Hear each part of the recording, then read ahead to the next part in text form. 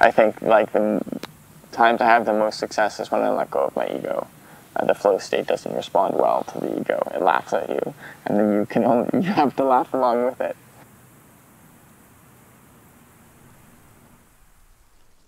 Perfection is a thing that I think haunts a lot of creatives.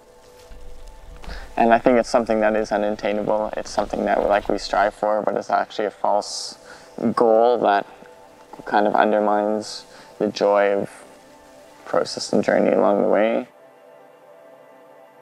I guess it's been a bit of a journey. I've avoided the term artist for a long time. The two kind of come together when they both place you in the present. There's a passion that's evoked when you're sitting there and working through, be it a highline or a drawing. A drawing's very delicate, just like walking the line is. You can kind of push too far sometimes and you kind of lose the magic that initially has sparked that.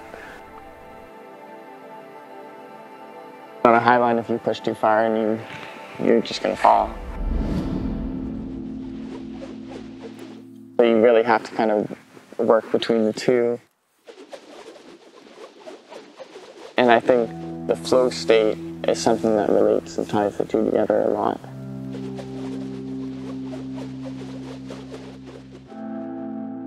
I love highlining because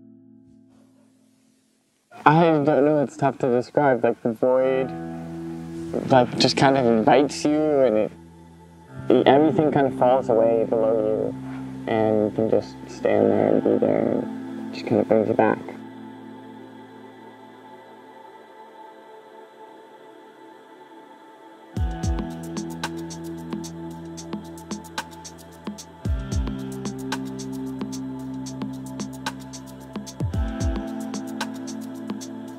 I've kind of put my heart and soul into the process of learning and just like continually exploring it.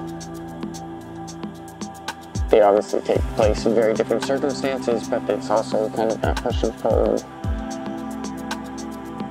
It's finding a balance and rhythm to the way you're working, and you allow fear to rule your mind. When you're present and engaging with it, not stressing. All comes together.